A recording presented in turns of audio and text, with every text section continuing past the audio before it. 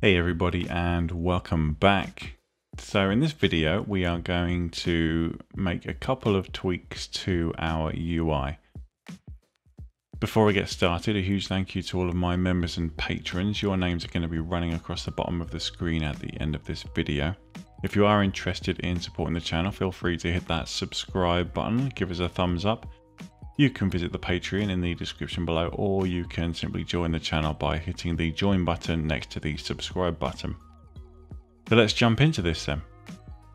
So what we're going to do is we're going to take this navigation button and we're going to cut it out like so. And we're going to add a new screen. So we're going to go to new file in our screens folder and we're going to call this one topbar.rpy. And we're going to declare a new screen called, I'm going to give it a capital T and a capital B, like that. And the first thing I'm going to do is dump that in there, like that. Now all we need to do is copy this by Control C, come back into our main UI.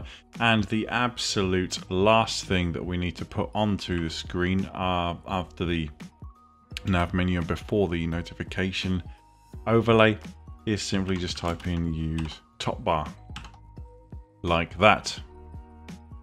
Now what's going to happen is the menu buttons are still going to appear, or rather the navigation logo is still going to appear in the top left hand corner, but now we've got it inside its own screen, and that's going to be our screen for all of our gubbins that we might want to put in the top. Now one of the other things that I want to put into the UI button up here is something in the top right hand corner, and what I'm going to put in there is going to be a next button, so that when we're writing and debugging our story we can simply hit next to move on to the next part of the story, so we can skip forward if we so desire. So the first thing we want to do is inside our frame we're actually going to create an H-box like so, and then this is going to go like that. And then we can simply create another button, and this one's just going to be a text button. And we're going to just say next in there. And we're going to give it an action, and we're just going to say set variable. We're going to spell variable correctly. And we're going to come back into one of our other UIs and we can just copy that there. Control C that. And we're going to set our click type, and we're just going to say next, like so. And then we're going to say return. In fact, even better, what we'll do is we'll say click type UI, and then we will return.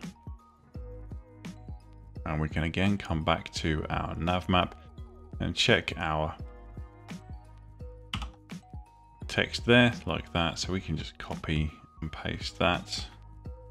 And then instead of returning that, we're going to just delete that and we're going to type next like so. Now what's going to happen is in the top bar, we're going to have our navigation menu button, same as before, but now we're going to have a text button next to it, which is going to allow us to click and move on. So all we need to do is come into our script, and where it says if click type, you can just copy that as well. If click type equals UI, if UI return equals next, and then we just simply call like that. There we go.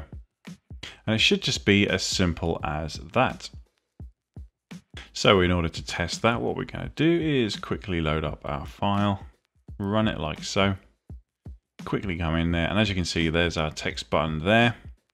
Happy days. Now if we go into our garden, as you can see, Beth is currently seated, so if we hit next, you can see that we've moved on to the next part of the story. If we click on it, this is chapter 1, sequence 1, as opposed to sequence 0. So we know that we have moved on like we wanted to. Now, the reason that this is useful, aside from making it debugging, is that in certain instances you may want to have simply a button that moves on to the next part of the storyline for your players if they're in perhaps a tutorial or something like that. There may be an opportunity for them to just click on an arrow that says next or something like that, and we can actually create buttons which will allow us to do it and put it inside that particular UI. So in our top bar we can add all kinds of wonderful things.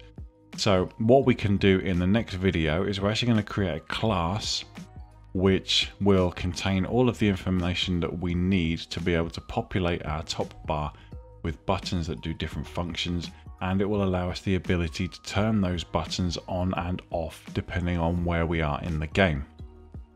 I hope you found that useful, guys. Let me know what you think in the comments below. Give me a thumbs up and I'll see you in the next one. Take care of yourselves, guys. Bye bye.